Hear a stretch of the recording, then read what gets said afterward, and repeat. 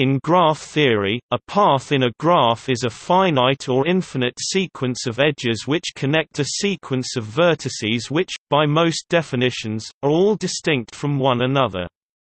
In a directed graph, a directed path, sometimes called dipath, is again a sequence of edges or arcs which connect a sequence of vertices, but with the added restriction that the edges all be directed in the same direction. Paths are fundamental concepts of graph theory, described in the introductory sections of most graph theory texts. C.E.G. Bondi and Murty 1976, Gibbons 1985, or Diestel 2005.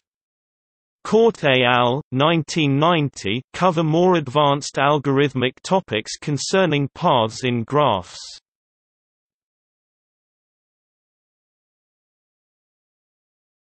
Topic: Definitions.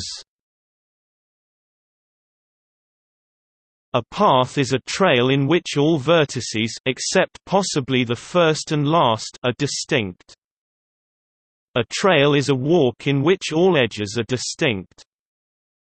A walk of length k _k in a graph is an alternating sequence of vertices and edges v 0 e 0 v 1 e 1 v 2 v k minus 1 e k minus 1 v k display style v underscore 0 e underscore 0 v underscore 1 e underscore 1 v underscore 2 l dots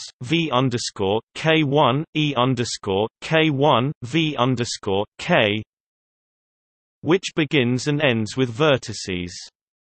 If the graph is undirected, then the endpoints of e I display style e underscore I r v I display style v underscore I and v I plus 1 display style v underscore I plus 1.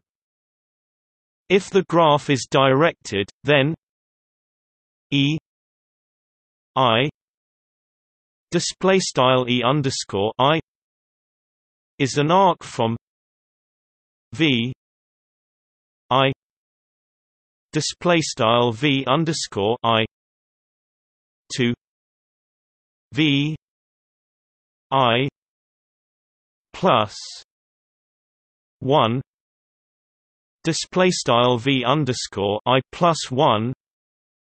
An infinite path is an alternating sequence of the same type described here, but with no first or last vertex, and a semi-infinite path, also ray, has a first vertex v 0 display style v underscore 0, but no last vertex. Most authors require that all of the edges and vertices be distinct from one another. However, some authors do not make this requirement, and instead use the term simple path to refer to a path which contains no repeated vertices. A weighted graph associates a value weight with every edge in the graph. The weight of a path in a weighted graph is the sum of the weights of the traversed edges. Sometimes the words cost or length are used instead of weight.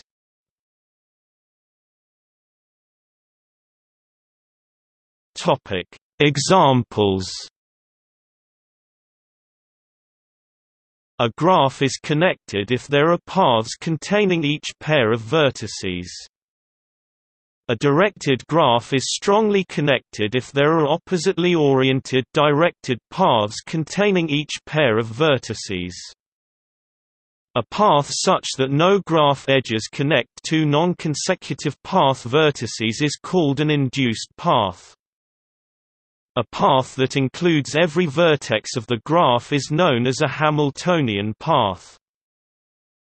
Two paths are vertex-independent, alternatively, internally vertex-disjoint if they do not have any internal vertex in common.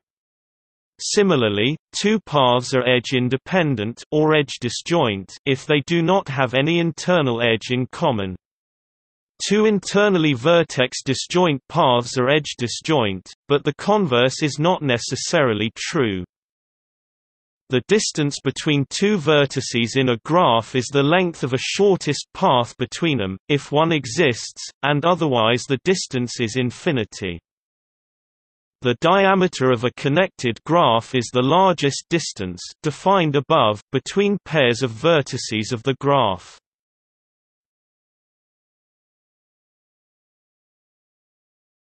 Topic: Finding paths. Several algorithms exist to find shortest and longest paths in graphs, with the important distinction that the former problem is computationally much easier than the latter.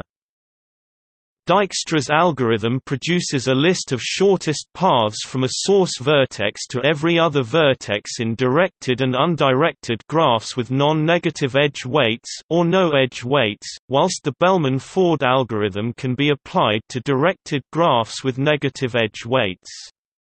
The Floyd-Warshall algorithm can be used to find the shortest paths between all pairs of vertices in weighted directed graphs.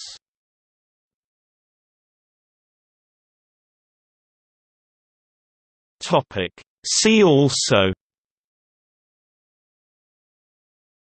Glossary of graph theory, Path graph, Polygonal chain, Shortest path problem, Longest path problem, Dijkstra's algorithm, Bellman-Ford algorithm, Floyd-Warshall algorithm, Self-avoiding walk.